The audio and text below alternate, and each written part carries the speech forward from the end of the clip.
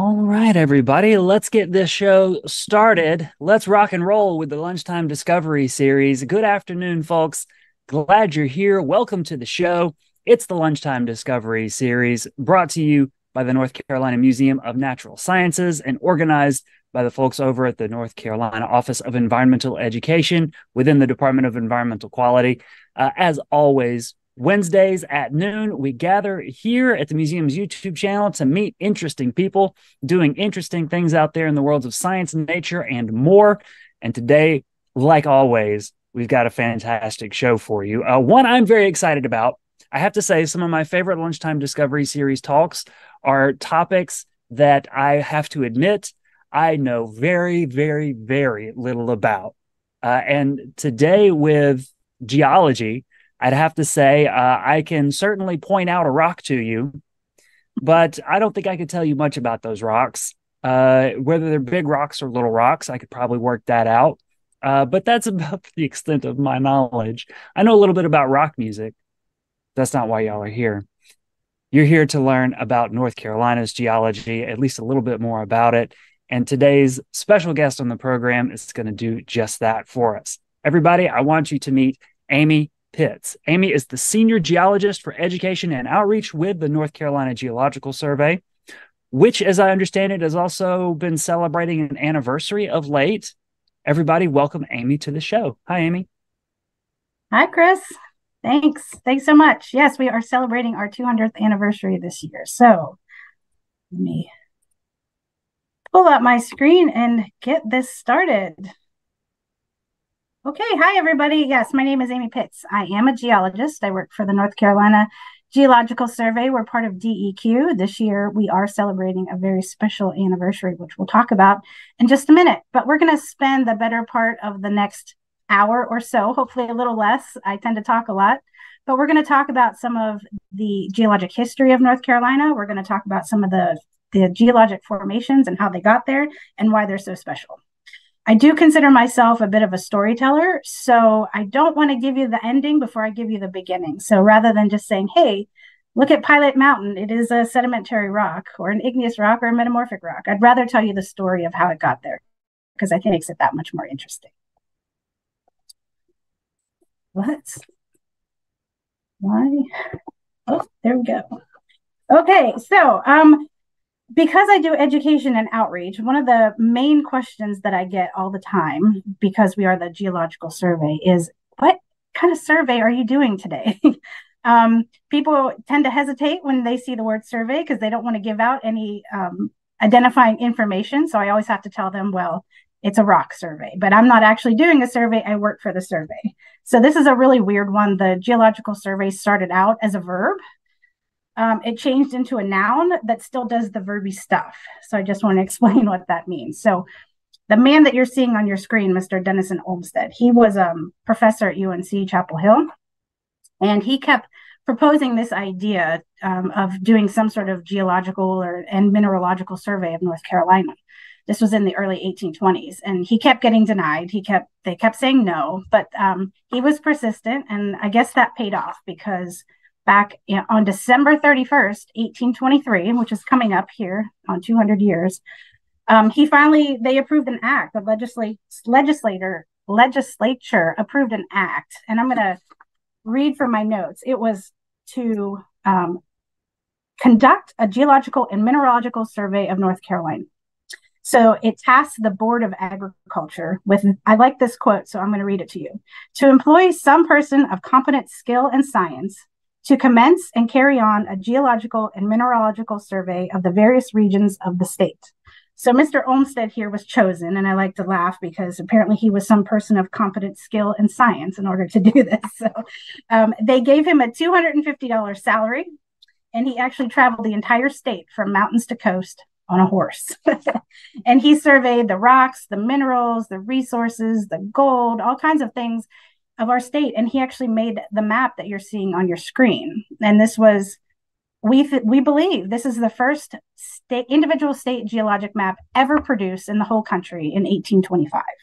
He hand drew it. You can see it's in color. There's some red, and you can see some other color inks there.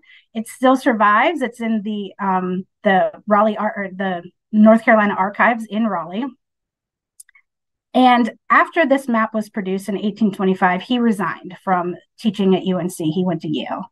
And I would have probably done the same thing if somebody made me ride on a horse for a year across the state. I probably would have retired too. So after he retired, somebody else kind of took over this surveying of our state. And that was Elijah Mitchell, and Mount Mitchell fame, Mr. Mitchell there. He took over after a few more years.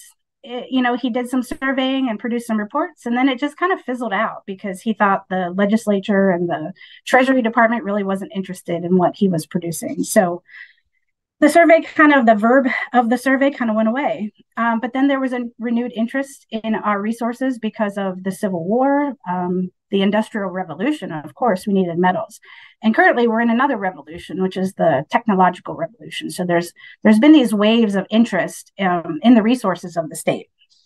So now here we are, 200 years later.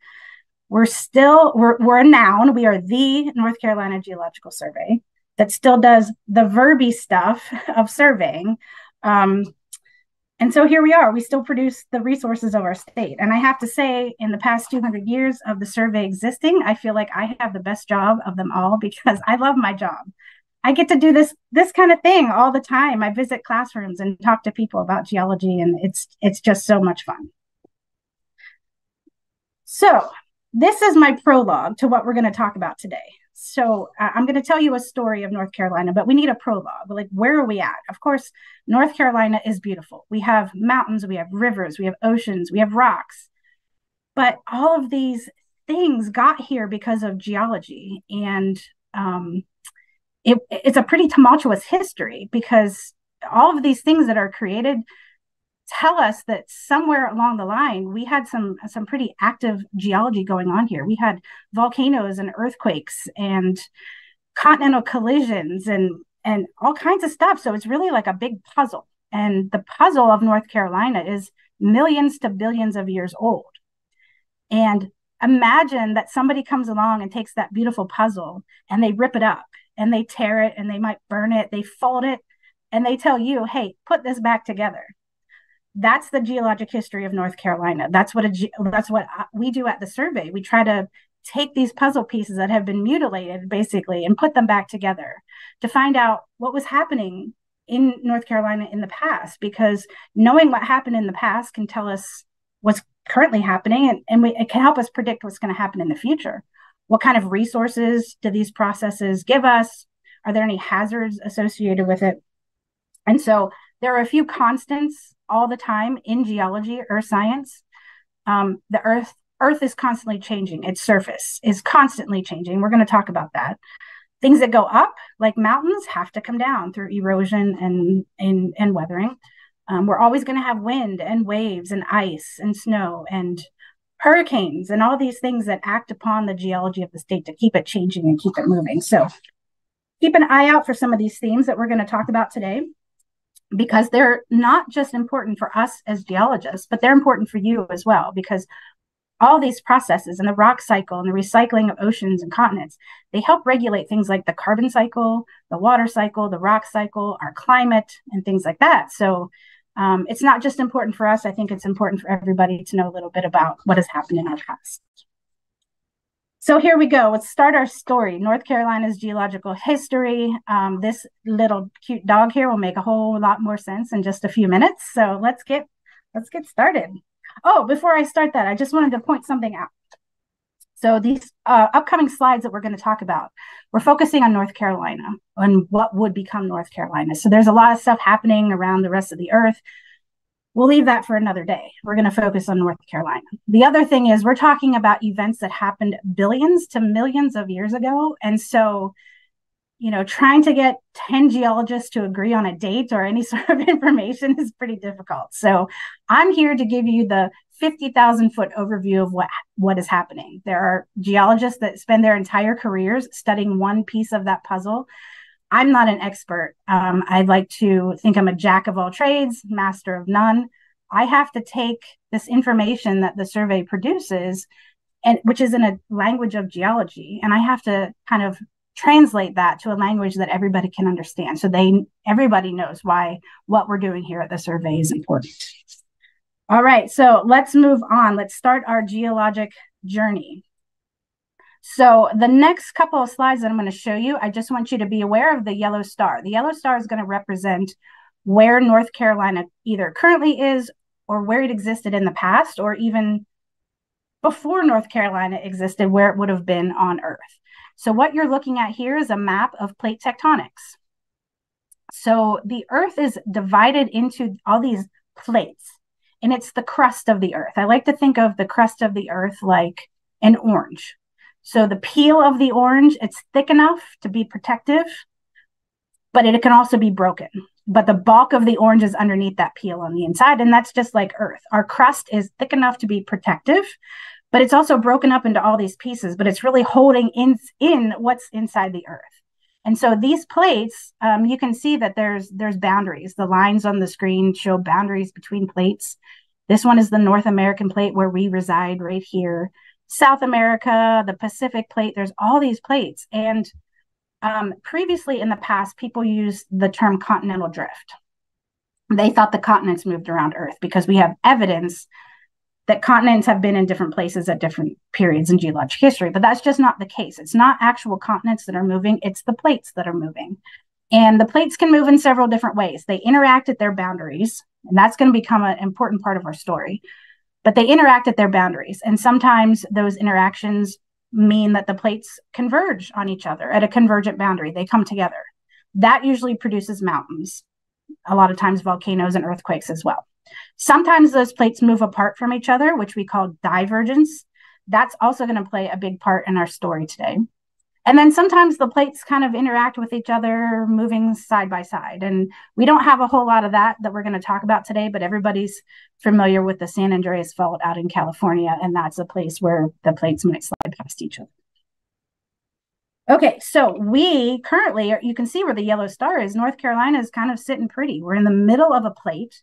We're nowhere near a boundary, which means we don't have active volcanoes. We don't have large active earthquakes. But yet we still have evidence of all this stuff happening. We have volcanic rocks here. We have old faults and folds in the rocks that signify to us that we were at once near a plate boundary. So let's take a look. All right, so I'm going to introduce a couple concepts here and a couple terms because you're going to see these a few times in the next couple slides. So I just want you to understand what we're talking about. The first word is orogeny.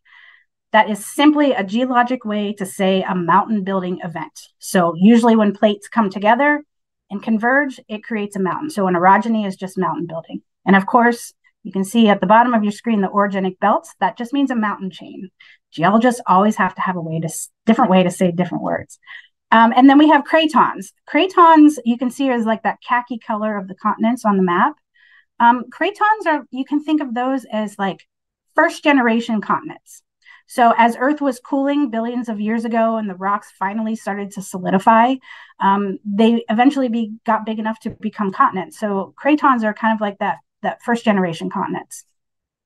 I'm going to point out Laurentia because Laurentia is first generation would become North America. So you can see where the yellow star is. North Carolina does not exist yet because we're talking about 1 billion years ago, but this is where we would eventually be.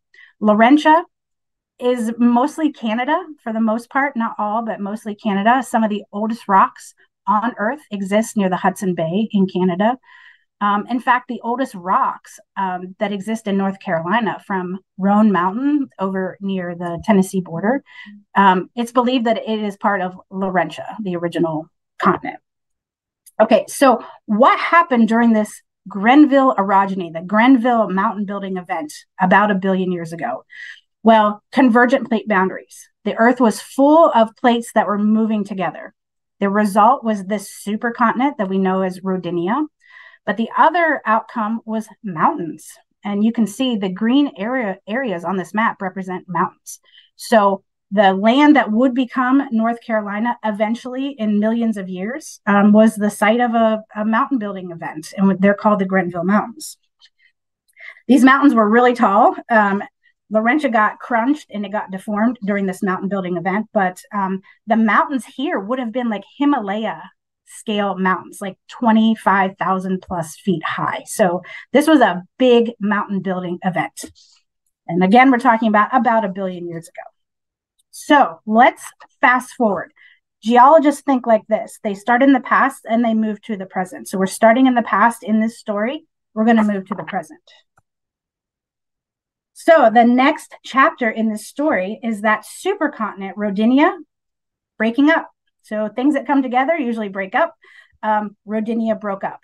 And it kind of sat for about 2 million years really before this rifting event happened. And rifting is a new term, which I'm going to explain. Rifting just means these plates are moving apart. So converging, they come together, they build mountains. When plates move apart and diverge, usually the outcome is an ocean. And you can see again on your screen, the yellow star kind of represents where North Carolina would eventually be. We don't exist yet. The rocks that became North Carolina still don't exist. But you can see this new word here called the Iapetus Ocean. So I'm going to skip ahead to a screen and then I'm going to come back to this one because I'd like to explain to you exactly what happens during rifting. Okay, I'm going to start by telling you this. Everybody knows this. Hot stuff is buoyant. Hot water, hot air, and hot rocks are buoyant. They like to move up. So magma, which is just melted hot rocks, like 2,000 degree temperature rocks, they're buoyant. They want to get from the mantle, the core mantle, they want to get up towards our crust where those plates are. So they make their way up. And when they get up to the crust, they have nowhere else to go if there's no cracks in the rocks. So what they do is they kind of move in this convection current. They cool and they move back down, just like air currents do. It's exactly the same thing. It's a buoyant liquid. Well, when it makes its way up towards the crust thins and it starts to spread and it moves like this.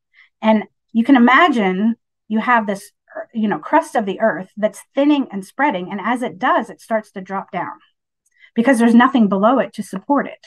And you can kind of see that progress over here on the image on the right. You can see the magma coming up. You can see the plates separating. Now, there are two different ways that this can go. Sometimes that separation of the crust is complete. The plates completely separate, water pours in, and voila, you have a new ocean, just like the Iapetus Ocean that we saw on the previous screen. Sometimes the plates, they thin and they spread enough and they drop down into these basins, but they don't quite completely separate. We call it failing. They failed. They failed their test to rift. But what happens is usually those are on continents. So we see these rift valleys or rift basins all along the east coast of what is now North America.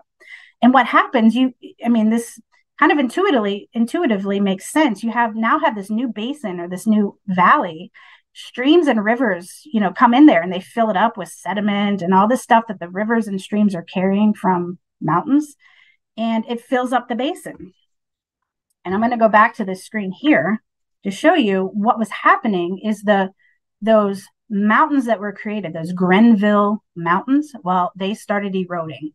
And all of a sudden, we have these new rifts happening. The Iapetus Ocean forms, and some of those failed rift basins get filled up with sediment, and that creates sedimentary rocks. And that's going to be important in a few slides. Remember this because we're going to talk about Grandfather Mountain. Okay, so a few million years in geologic time, that's not a whole lot. A few million years passes and it's relative calm on the planet. Laurentia is just kind of hanging out. There's not a lot of active rifting or collisions going on. Laurentia has beaches just like we have today. It was just kind of hanging out. But then, I have this arrow pointing out to this little feature out here that's going to play a big role in North Carolina's history. But the sands that were accumulating on the beaches of Laurentia, this is crazy. It plays another big role in North Carolina's history. This sand is eventually going to become rocks. And we're going to talk about that again when we get to Linville Falls and Pilot Mountain. So keep this image in mind. So what was happening during this time, 65 million years to about 500 million years ago during this calm period? Well, there was volcanoes forming out in the Iapetus Ocean. And these volcanoes went through periods of erupting and erosion and erupting and erosion, but they were also moving towards Laurentia. So stay tuned, because that's going to be a big key factor in the formation of North Carolina. And I just wanted to point out an interesting fact about this picture. I took this picture. I was on the island of Antigua in the Caribbean, and that actually is a volcanic island out there. I mean, what are the chances? I happened to take a picture. That's Montserrat.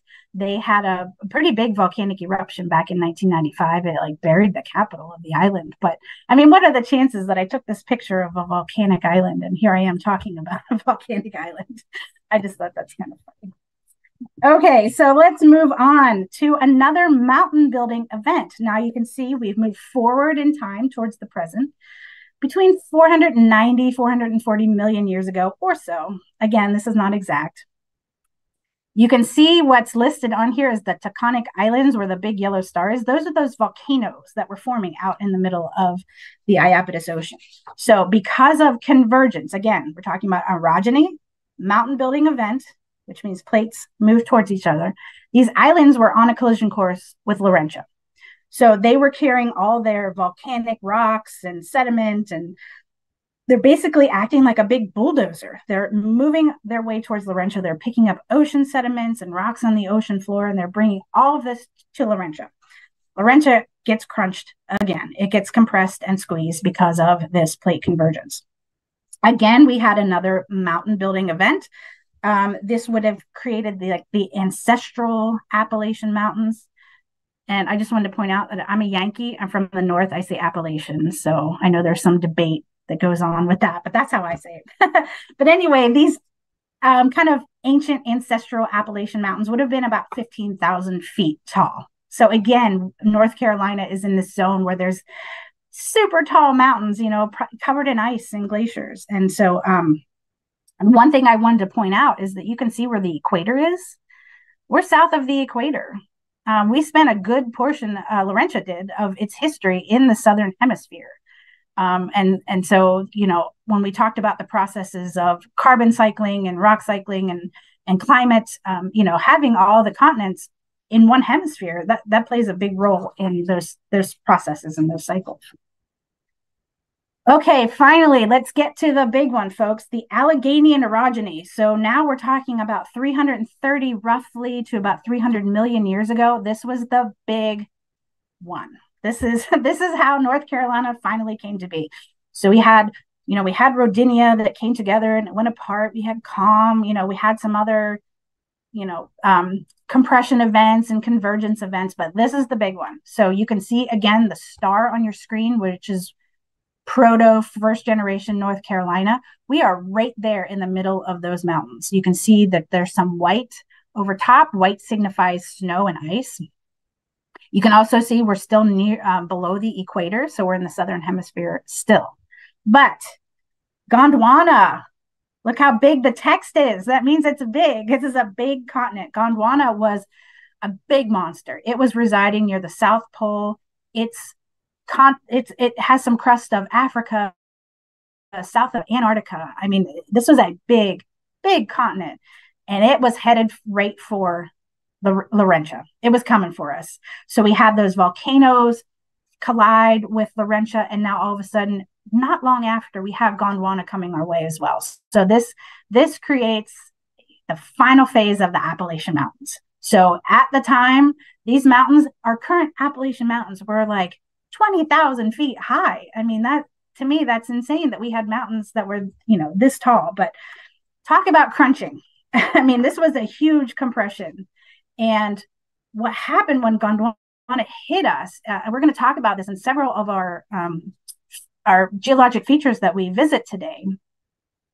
It shoved rocks, like huge slabs of rocks, miles thick. It shoved them up onto Laurentia. It deformed them. It melted them. There was so much heat and so much pressure happening during this converging event that, you know, it basically forever changed Laurentia. And it was really what completed the formation of North America and North Carolina. And so when we talked about convergence before, and one of the outcomes could be supercontinent, well, this created another supercontinent. This is Pangea. I think nearly everybody's heard of Pangaea. This is the most recent supercontinent that we've had.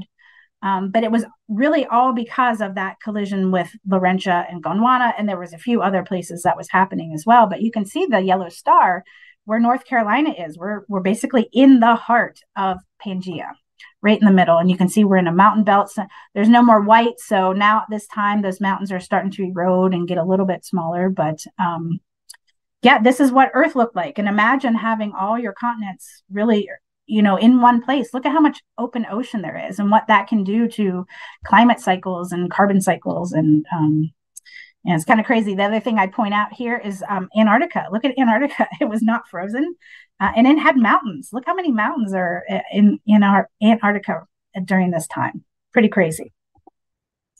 Okay, so just like Rodinia, what happened to Pangaea? Well, it broke up. It wasn't anybody's fault. It just broke up. Bad geology joke. But anyway, so about 220 million years ago, active rifting was happening again. Are being pushed to the east.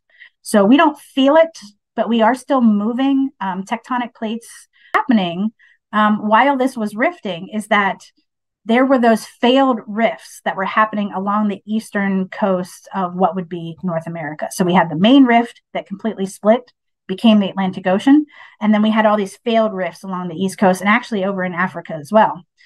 We actually have one of these failed rift basins here on our doorstep in Durham.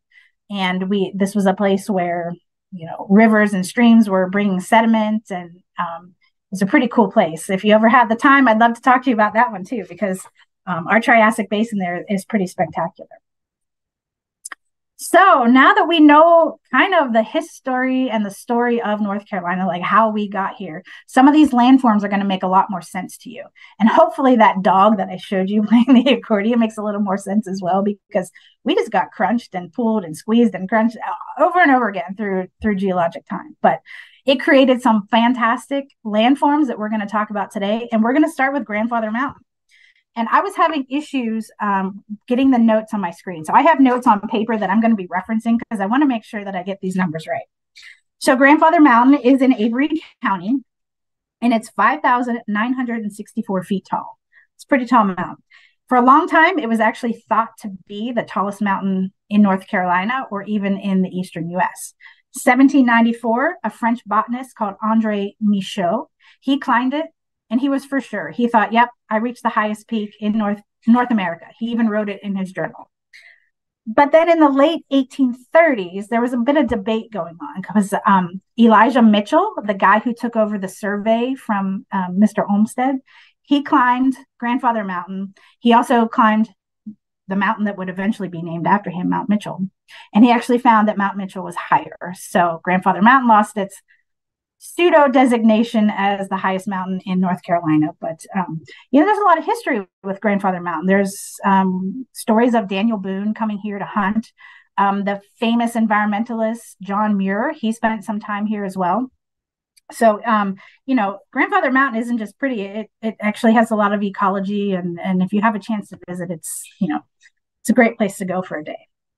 So I wanted to show you a few views of Grandfather Mountain. If you've ever been there and you're driving up to the top, you might encounter the picture on your left here, which is called Split Rock. And Split Rock is just that. It's a split rock. There was probably a crack in the rock, some water got in there, freezing, thawing, the crack got bigger. You can see there's some trees around, so the roots probably helped that as well. But eventually over time, this crack is just going to get big and this rock will just tumble over. But if you've been there and you see it, it's a big rock. So that rock is going to tumble. The picture on the right, I just thought it was pretty. My husband and I visited last year, and it was a crisp fall morning, and there was frost on the treetops. So it was just a pretty view.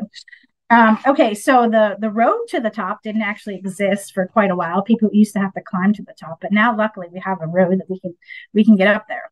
And if you're lucky enough to do that, you might actually see some of the rocks of Grandfather Mountain. So I'm going to point this out. This is Grandfather Mountain. This is the main type of rock I would say that Grandfather Mountain is made of. There's a few other types, but we're just going to focus on this one because we only have an hour today. This rock started out as a conglomerate. A conglomerate is a sedimentary rock. You can see that there's pieces of bigger rocks in here in kind of like what geologists call a matrix. But you can see how different and different sizes and different colors these pieces of rocks are. That tells us, and they're rounded as well. Rounded pieces of rock tell us that these rocks were probably transported in a river or a stream over a long period of time because they're round. Their edges have been worn off. And in fact, this conglomerate was actually formed in a rift basin. So if you remember, let's see, that very first supercontinent Rodinia, when it was rifting apart 750, 740 million years ago, and we had those failed rift basins. Well, rocks were coming into the rift basins, and eventually over millions of years, they get buried deep inside the earth and they become a sedimentary rock, in this case, a conglomerate. But then, of course, we have this Gondwana issue to deal with, and Gondwana was basically had a laser focus on Laurentia and wanted to beat us up. So, when we got squeezed by Gondwana during that last orogenic event, a lot of these rocks that existed in the rift basins got metamorphosed, which means they got changed. They weren't melted. They were heated a bit. They were put under pressure and just kind of changed form just a little bit. So these rocks, these metamorphosed sedimentary rocks, they're old. They're from Rodinia time. But what happened at Grandfather Mountain, in that kind of that area of Grandfather Mountain and Linville Falls, when Gondwana collided with us 300 or so million years ago, and remember I said it was like shoving rocks, thrusting rocks up onto Laurentia? Well, what happened? It was thrusting these old rocks up on top of these younger sedimentary rocks. And that usually doesn't happen. If you know a little bit about geology, normally the oldest rocks are at the bottom, and as you move up in a sequence, the rocks get younger. But that's just the opposite as what's happening at Grandfather Mountain. We actually have old rocks on top of younger rocks, and that's all because of Gondwana colliding with ancient North America, with Laurentia. It shoved these older rocks up on top. But the cool thing that happened was those older rocks were actually eroded away, and so they kind of left this geologic tectonic window for us to look down to see the younger rocks. So we're actually looking through older rocks to see younger rocks here at Grandfather Mountain, which is cool. So I wanted to include this picture. Of course, if you're familiar with Grandfather Mountain, you know the Mile High Bridge. It takes you over here to Linville Peak, which is 5,295 feet above sea level. I did cross the bridge when I was at Grandfather Mountain. Begrudgingly, I did. I'm not afraid of heights. I always say I'm afraid of dying from a height. So, but I did cross it. And the cool thing about this peak, they used to have hang gliding competitions here. So if you are from North Carolina and you grew up here, you might have heard about this. It was pretty famous. They used to have hang gliding competitions here. I watched a YouTube video of, it might have been some App State students. I don't remember, but they did a field trip here, and there was a worker at Grandfather Mountain, and he had a story that, no, actually they were from Virginia Tech. And he said that the guy went off of the mountain in a hang glider and flew the whole way to Virginia. And I don't know if that's true. I've never been able to confirm that, but if you have any information on that, I'd appreciate it. I thought that was kind of a cool story. Okay, so that was our first stop, Grandfather Mountain. Let's move on to Linville Falls, which is not far down the road from Grandfather Mountain, just to the southwest. So Linville Falls, again, beautiful, very cool geology here too.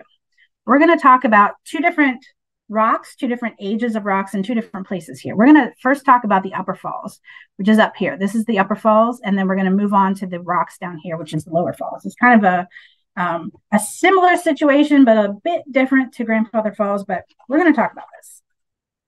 So we're going to start with the Upper Falls. Okay, the Upper Falls. They are about 745 million years old, and they're metamorphosed granite. So I kind of tried to draw some images here to show you the textures or what these rocks look like. They're really blocky. And that's just that's how granite is. If you know anything about granite, it tends to form in these massive plutons underground. It's an igneous rock. It's melted rock that has solidified, and it tends to be blocky. So I tried to show you on the screen what some of that blocky texture might look like. You also might recognize the age, 745 million years. We're going back to Rodinia again. So, 745 million years old, pretty old rocks. But the interesting fact is this is the upper falls and we have the lower falls.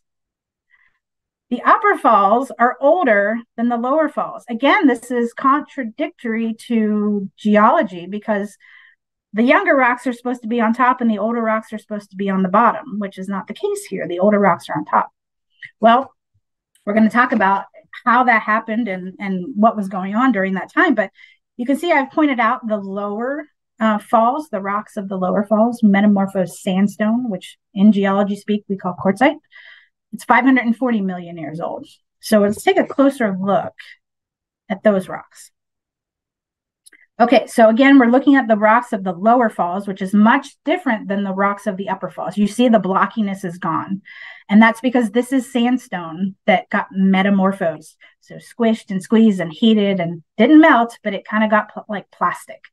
And you can see that there's a lot of layers here. You can also see that it's kind of wavy. And though that comes from two different processes. The layering is actually from when it was accumulating on a beach. Go back to that picture that I showed you of Laurentia just kind of hanging out on the beach during this calm period and nothing was happening and sand was accumulating.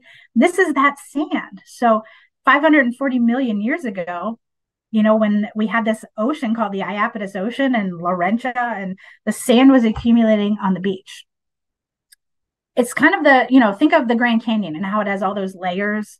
This is what you're kind of looking at. There's no iron here to change it red, but it's the same process. The waviness came about because of Gondwana, yet again. He keeps coming up. So these rocks, this sandstone, again, on the shores of Laurentia got buried over millions of years. It became sandstone, a sedimentary rock. And then during that final orogenic event, when Gondwana collided with us, it metamorphosed it into this rock we know as quartzite. Quartzite is very resistant to weathering. It's a very hard rock because quartz in itself is a very hard mineral. So quartzite and sandstone, it's a very hard rock. But the same thing that we just talked about at Grandfather Mountain, we had this, big event when Gondwana collided with us, and these rocks in this area were thrust over top of the sandstone. So the sandstone during this thrusting event got metamorphosed into what we see today. But the older rocks, those 745 million year old granites that we just saw, are now residing on top of these younger rocks. But the metamorphosed granite is a little easier to weather and erode away, so it goes away. And we're left again with this tectonic window, this geologic window, where we can see the younger rocks beneath it. And so I included this picture here. Okay, so there's a story here. So obviously I do education and outreach, so I talk a lot. I have an opinion about everything. I'm not shy to share my opinions or talk. However, when my husband and I visited here, this is the Linville Gorge, which is just downstream from Linville Falls. I was actually speechless for about 30 seconds, which doesn't happen often to me. It took my breath away. It was amazing. And, it was October. So, of course, the leaves had changed colors and it was just beautiful. So if you ever visit Linville Falls, just go down the road a bit and check out the gorge because it is just as spectacular. And if you've ever had one of those spots that you visited and you don't want to share it with anybody because you kind of want to keep it to yourself, that's the spot for me. If you email me, I'll tell you where I got this picture from, but I'm not going to tell everybody because I want to keep it to myself. Okay, let's move now a little northeast and let's head to Pilot Mountain. So if you are familiar at all with North Carolina, you are familiar with Pilot Mountain because it stands out. It is this crazy looking mountain in the middle of the Piedmont. It's got vertical sides that don't have a lot of vegetation. It's kind of flat on the top. Most people do think it's a volcano. It is not a volcano. We'll find that out here in a minute. Again, I'm going to go back to the elevation so I get it right. It's 2,421 feet. in elevation. And so it's about 1,500 feet higher than the surrounding Piedmont, which averages about 800 feet above sea level. So it really stands out. It's on the western edge of this tiny little mountainous area called the Saratan Mountains. It's just north of Winston-Salem.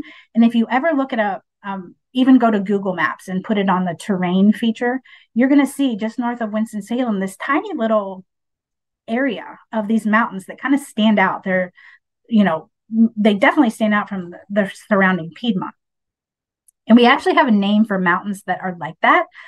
And it's a tongue twister. I'm going to say it. It's called a monadnock. That's quite a word, right? Monadnock. A monadnock is a mountain that kind of stands out alone and is really separate from the surrounding lowlands. So those Saratan Mountains and Pilot Mountain, which is like kind of on the western fringe, those are called monadnocks, but they are part of a small little mountain chain. So how did Pilot Mountain form? This has an interesting story as well. So I took this picture. I'm on the small pinnacle and I'm looking east at the big pinnacle and out towards the other monadnocks in the Saratan Mountains, Hanging Rock, and a few other areas to the east. Okay, so we're going to go back again and talk about that sand that was accumulating on the shores of Laurentia 540 or so million years ago. That same sand formation that formed the quartzite at Linville Falls is the same quartzite here at Pilot Mountain. So, the shore of Laurentia was large, just like, the shore of North America today. It's not small. There was a lot of sand that accumulated. There was a lot of sandstone sedimentary rocks that were formed. So, it just kind of makes sense that, we have a lot of the same rocks repeating in North Carolina.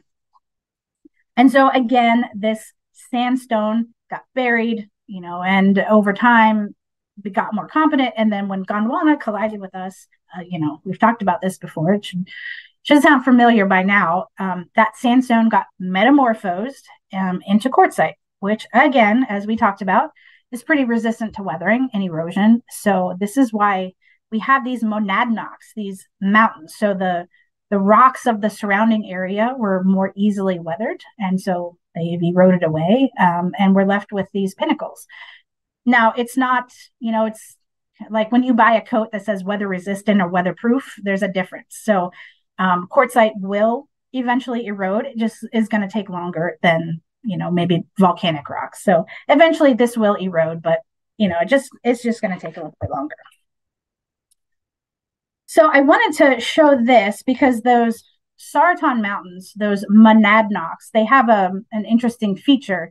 So when Gondwana collided with us, or when there's any sort of plate collisions, convergence coming together, we say mountains get built because the rocks get pushed up. The other thing that can happen is the rocks can crumple like a rug. And when I go into a classroom, 4th and 6th graders, we talk a lot about rocks. And I said, did you know that rocks can bend? And they're always, no, rocks can't be bent. Rocks can't be bent. Well, rocks can be bent. And I showed them a picture like this. So rocks can get heated just enough that they kind of become plasticky or, kind of like silly putty, and they might not melt and they might not break, but you can bend rocks with enough pressure.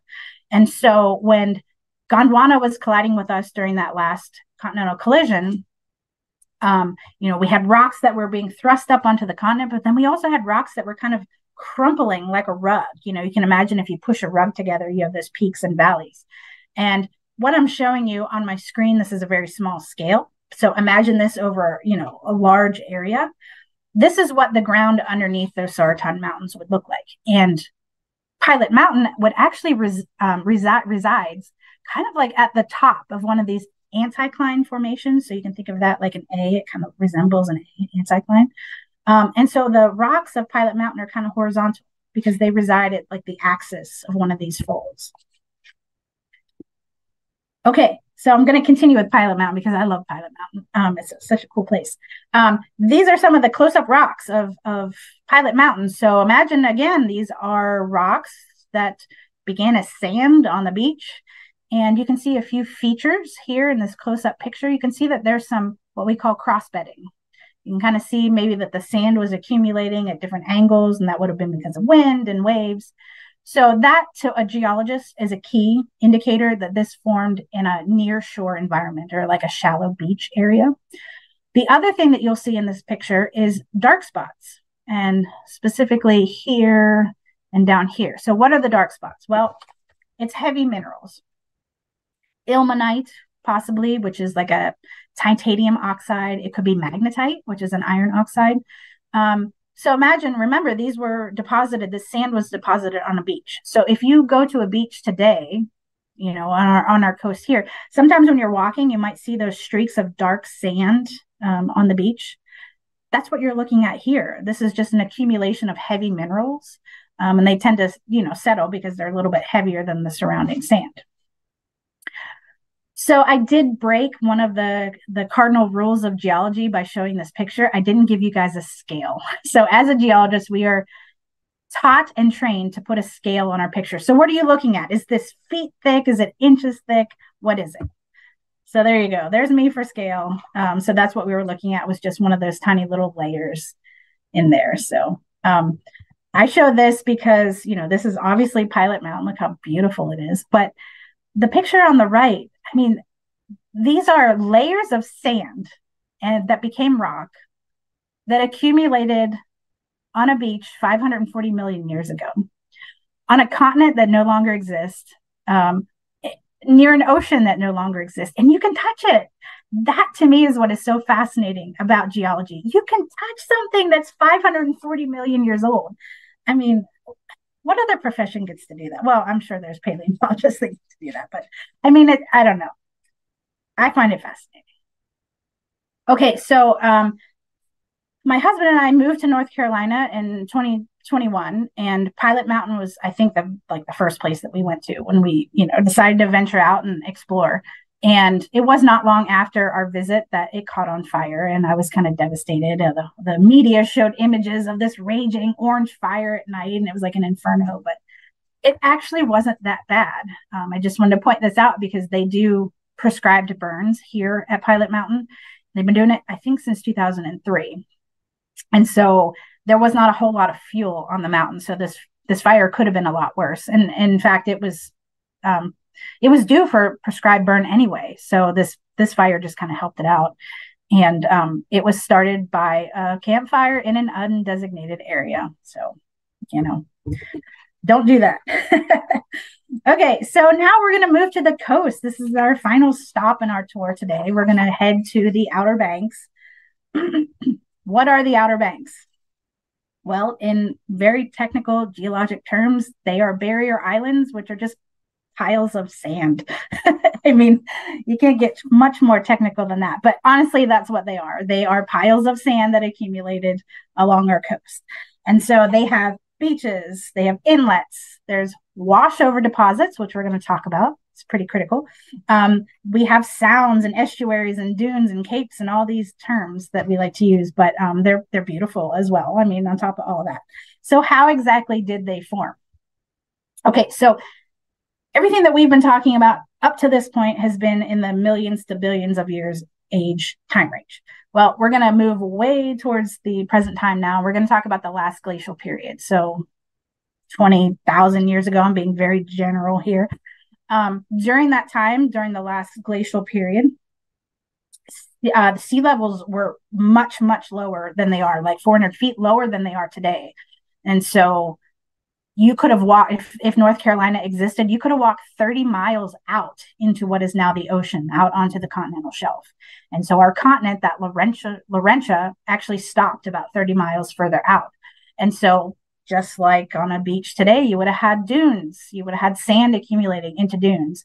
And so that's probably how the Outer Banks started. They were dunes on this ancient continent that no longer exists, in an ancient ocean that no longer exists. But as that glacial period started to end and sea levels were rising because the ice was melting, those dunes probably got submerged to become sandbars. And, the sandbars got submerged. We had tides coming in from the east, keeping them covered in water. So there was probably a lot happening at that time, but that's probably the general idea of how these Outer Banks formed. Okay, so fast forward a bit, the Ice Age is ending. the ice caps, the glaciers are melting, sea level is rising just a bit. And those dunes probably got submerged to become sandbars. And there's actually, we like to think of the Outer Banks, the beaches as just water and sand, but actually underneath all that sand is the same rocks that we have like in the Piedmont, because, this was part of our continent. It has just now been covered by sediment from those eroding Appalachian Mountains. And so over time, sea level is rising, the dunes get submerged, become sandbars. But then we have, let's see, after thousands of years, these things would have grown, they would have gotten bigger. We have tides coming in, we have winter winds from the northeast, we have summer winds from the southwest, and then eventually enough sand would accumulate from the geology underneath. We have enough sediment coming from the geologic features underneath the ocean that there's enough sand, these sandbars grew, and eventually they become barrier islands. Well, once they, kind of broke the surface of the ocean, rain comes down. So rain washes away the salt. Things like, sea oats and other trees and shrubs can take hold. And before you know it, we have these things called the Outer Banks, or our barrier islands. They're still active. They're still moving. They're still migrating. So let's look at one area specifically, Jockey's Ridge State Park. It's near Nags Head. It's just a few miles south of where the Wright brothers made their historic flight back in 1903. Okay, Jockey's Ridge State Park. It's the largest active sand dune on the East Coast. And it's active because it's still moving, it's still migrating. And you can see how big it is. I mean, wow, it's a huge place. I've not been there yet. I've kind of been all around that area into Nags Head, but I've not been here. So I don't have any pictures of myself there, unfortunately. At some times, this dune has been 80 to 100 feet tall, so it's pretty big. But it's a special kind of dune called a Medano. I think. Medano is kind of like a monadnock. It's the monadnock of dunes, I guess. It has to be isolated. It's steep, has steep sides. It's usually relatively unvegetated. And it's, stands alone. It's tall. So it is kind of like a monadnock, which is interesting. But there are two key factors in forming this type of dune. You have to have lots and lots of sand, which we have here, and you have to have lots of wind from opposing directions. We have that too. It's kind of crazy. We have these summer winds that come from the southwest for the most part. In the winter, we have winds from the northeast, so they're opposing. The winds from the northeast in the winter tend to be a little bit stronger. So over time, the dune is migrating to the southwest just a bit, like 1 to 6 feet a year, but that really all depends on storms and what type of wind we get during the winter.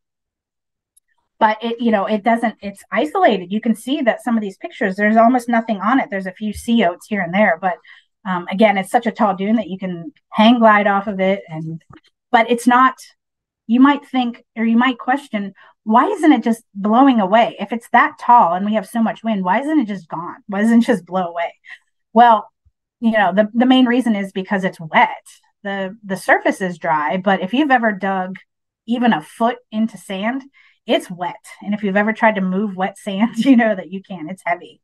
And so this dune really isn't going to blow away or even go anywhere. So it's just migrating very, very slowly. And I just wanted to show you here, this is kind of how dunes migrate. So you have little pieces of sand, the lighter stuff that can be blown away. And that's what usually gets in your face when you're at the beach and the wind is blowing, it's hitting you. It's the smaller pieces. The larger pieces are a little bit too big and too heavy to be blown away. And so when you have a prevailing wind, in this instance, wind moving this way, it picks up those little particles and then it deposits them. So it erodes it and it deposits it on a thing called a slip face. And over time, you can see how this process might help the dune to migrate. So that's why we have migrating dunes. So I think I'm going to check my time. I did good. I went a little long, but I just want to thank you guys for listening today. I had so much fun researching this. I actually do a tour like this in downtown Raleigh. So if you're interested in learning about the rocks of downtown Raleigh, I'd love to take you on another tour. And if you have any suggestions, I was thinking for a future event like this, new places, I'd love to do the research and do something again like this. So thank you all. And thanks for inviting me to do this. And thanks for listening. Back to Amy, you, thank Chris. you so much. Uh, Amazing stuff. Everybody, great big round of applause for Amy. So much, okay, so much fun. So much information too. So yeah, so much information. But I love learning stuff about like Grandfather Mountain and Pilot Mountain and the Outer Banks. Some of which like we've gotten on this program before, but like these deep dives and really like getting the like billion year history of North Carolina. Ah, That's really incredible stuff. So we do have a few minutes left in the show, so there's some time for yeah. questions if you're ready Okay. for them. Sure. Go ahead. All right. First off, oh well, first off here, somebody said that your downtown tour is fantastic. Oh, So thanks. I'm gonna look for the sign up for that one. Let's see. Okay, here's a good question. How do geologists determine the geologic time frames for these events, like the orogenies, and how confident are geologists in the estimates? Yeah. You You said know they what's debate funny? amongst Yeah. themselves, but I generally actually speaking. had a few slides that explained this, but I knew I was running long, so I nixed those slides.